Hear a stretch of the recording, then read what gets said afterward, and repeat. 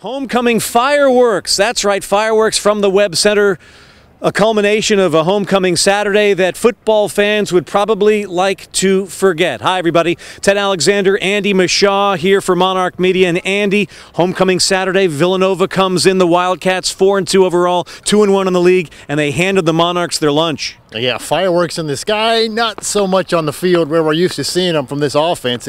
Coach Wilder said they got out-executed, offense, defense, special teams. They got out-coached, he said.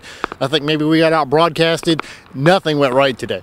Let's take a look at some of the early action because at the start, everything was rosy. Taylor Heineke wearing gloves for the first time. Balls were a little slippery. He said he loved the grip, and he looked great early. He really did. This first ball to Nick Mayers, great adjustment by Mayers on the corner and the pylon, hanging in, getting the first touchdown, go up early, 7-0. 7-0, 88 yards, first drive. All is fine and dandy on homecoming Saturday. Second drive, boom, you go down, you hit Kirk Spellman with a couple of passes, and suddenly it's 14-zip. Monarchs are rolling. Yeah, that was a pretty pass to Spellman. He hit him right in stride between a couple of defenders. Spellman just sort of kept on cruising, walked into the end zone. That looked really good at that point. 14-0. Unfortunately, football games are not 10 minutes long. They are 60 minutes long. And for the next 50, the Cats took the Monarchs to the woodshed, mainly via John Robertson and the ground game. Yeah, John Robertson, but here's some names for you. Bill Vogel, Kyle Wallace, Ross Hill, Josh Bucci, and Vince Kowalski. That's the offensive line for the Villanova Wildcats, who did everything today for them. Everything went well. They were opening up all kinds of lanes, and Robertson just went right in behind them, especially his center, Ross Hall, all day long on the quarterback draw, which is where most of this unholy 189 yards of quarterback rushing yardage came from.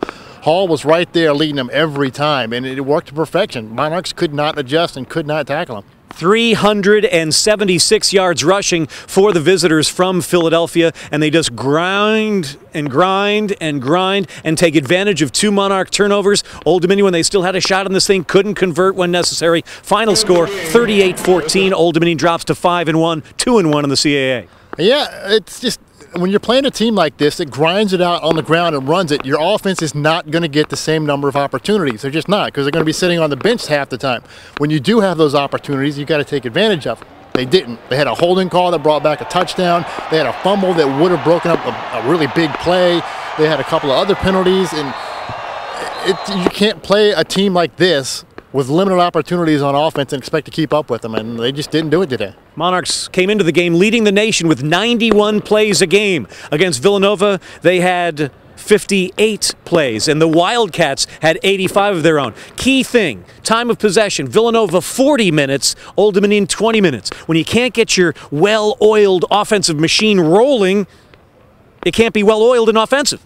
Yeah, you can't get into a rhythm if you're not on the field, which is what this was a game plan coming in for Villanova. They knew it. They executed it perfectly.